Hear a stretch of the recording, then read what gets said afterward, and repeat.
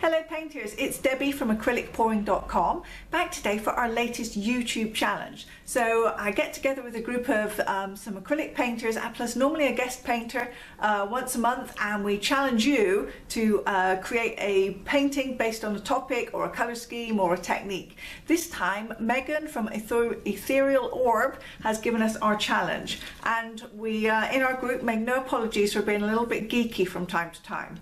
So this time Meghan has given us a quote from the Lord of the Rings as our inspiration.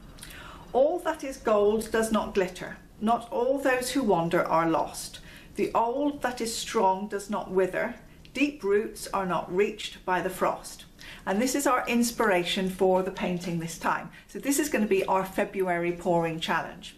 So I thought what I would do was, when I think of Lord of the Rings, I might very much think of the ring itself, because I'm all about the gold and the glitters and the metallics. So I'm thinking, right, I want to do something definitely that's gold and glittery, but at the same time I want to make sure that it really has a Lord of the Rings feel. So I'm going to try and do the Eye of Sauron. I know, I'm just trying far too hard, but I thought it would be fun. So I've got a record set up, and I've already prepared it just with a layer of plain black paint and given it a little bit of a spin so that that's kind of fairly thinned out for the time being. And now what I want to do is create like a flame effect almost. Not really very flamey, but I just want it to kind of spread out around the center. So I thought what I would do, if I look down from the side, I can more or less just carefully see where the edge of the label is underneath the black paint. So I'm going to put some spots of red in a circle around here. See if I can get them on the edge of this label. And then spin them to kind of, oh dear, now I've dropped some right in the middle. That's not going to work, is it? And then see if I can spin them and make the paint kind of spread outward like flames. I'm going to have to get rid of that red there though. Let's see, where's the edge now? Here. Here. I can't see it so well on this side. I think I've gone a bit off circular. Okay, so let me get a stick. I need to get that red out of there if I can. Whoop.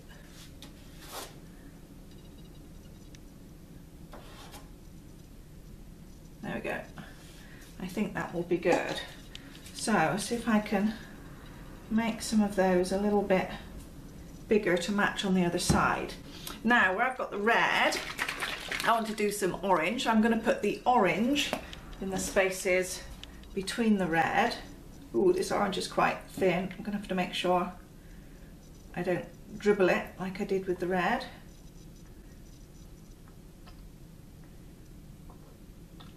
There we go.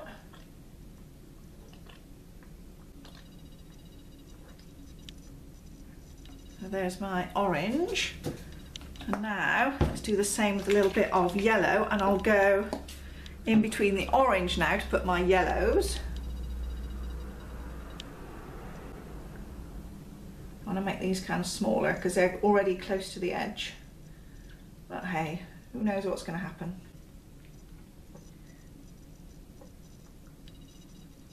Okay, so I think that is the pattern I want. Now what I have to try and do is spin it so that these kind of spread out from the sides.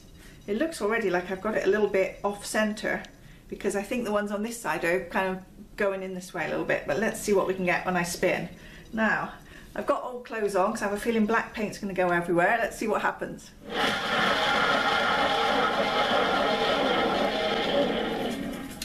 Ah. Okay, not what I had planned as usual. Far too much paint. Far too much paint. Okay, because the yellow and the orange are just going to go off the sides. All right, so let's try again. I'm going to put some orange here. Not so much paint, girl, because I know when I spin that it spreads out so far. Okay, so let's spread the orange.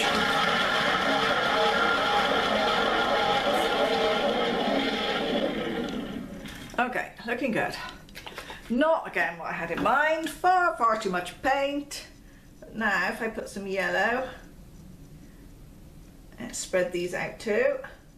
Oh, I'm losing my spot. All right, it's right above the red.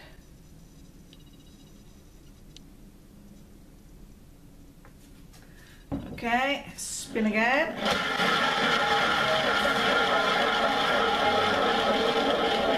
I didn't get a very good spin that time. It's kind of off center. Let's try it again.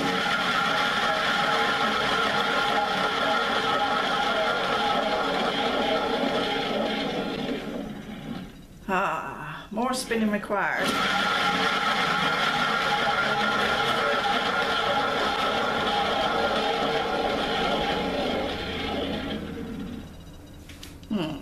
It's definitely a bit more off center than I would have liked. I think probably because I've only got this stick on one side. I've had like 3 or 4 sticks. I could be spreading it a bit differently. So if I put a little bit more yellow here, try and encourage that one to go out a bit more.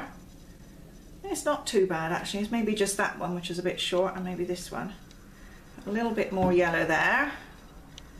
And I probably want more orange. Do you think I need more orange? Because it's kind of very red looking, so I'm going to put, yeah, a little bit more orange in each of these spots too.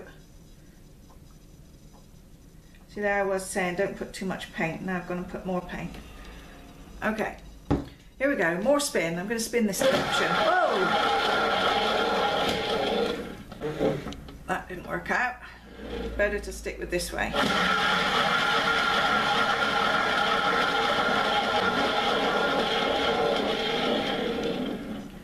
A bit more.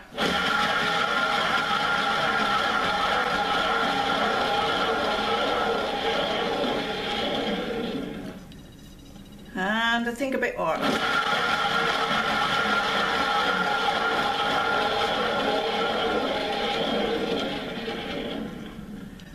I think that looks pretty cool. It's certainly no longer completely symmetrical. It's certainly a little bit off center, but I think I can work with it. I'm just going to go and wash up my hands, and then I'll come back and add some gold and some glittery things.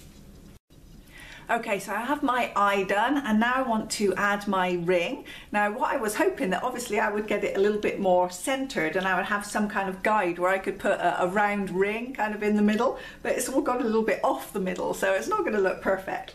But hey, pouring is never about perfection. It's about having fun with it, hey? So I've got some gold paint.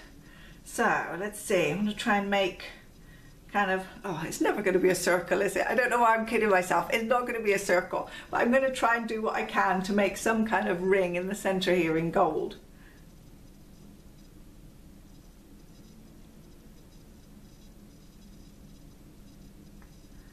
Okay, that kind of looks like a ring. I think it's okay.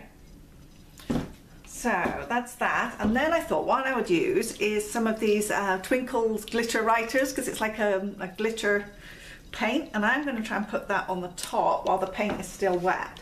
A little bubble there.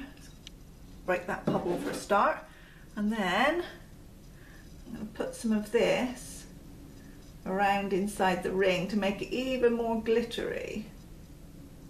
I think anyway when it dries it will look really cool, because I know this gold will look very, oh look, now I've made it kind of blobby. It came out a bit uneven because the gold paint is going to look nice and metallic and glittery when it's dry. But this is going to look even nicer, I think, with this extra gold on. So now I've made it a bit uneven, I may as well just go round and do another set and call it a day. Okay, so there is my gold glittery ring. Now should I spin it? What do you think? Should I spin or should I leave it as a ring? It's not circular anyway, and it's not in the middle. So maybe I should just try and give it a spin and we'll see what happens, shall we? We get the idea of what it's supposed to be. Let's give it a go. I'll give it a little spin. Shall I? Yeah, I'll give it a spin.